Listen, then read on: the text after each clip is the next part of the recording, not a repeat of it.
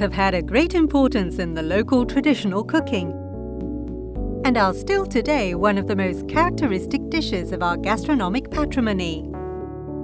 Worshipped and cooked in the past centuries, frogs have a great nutritional importance, being a source of protein. They can be easily found at cost zero. Today, just as in the past, they are used by our chefs with the same devotion and sign Novara's excellence. The frog stock is particularly refined, rich in flavor, and appreciated by the most demanding gourmets is the risotto with frogs. First of all, you have to make the cleaned frogs purge for 1 hour in cold water and milk. Therefore, drain and dry them with a cloth. Use only the frog legs by defiling the small bone. Brown them on both sides in a pan where you have already browned the chopped garlic, carrots and parsley with salt and pepper.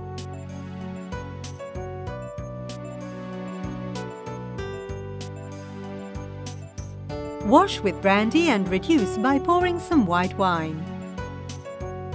Lower the fire and cook for 15 minutes, moving them from time to time in order to prevent them from sticking.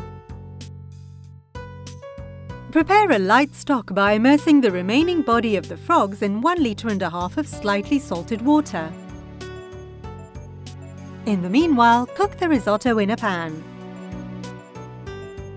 Brown the chopped onion in 30 grams of butter. Add the rice and make it savor for some minutes. Wash with 1 liter of light stock and mix. Keep on with the cooking, adding the stock little by little and go on mixing. Cook the rice on the hard side and once ready, cream with the remaining butter. Let the rice rest for a minute, then add the frog legs with their sauce. Serve the risotto with grated cheese.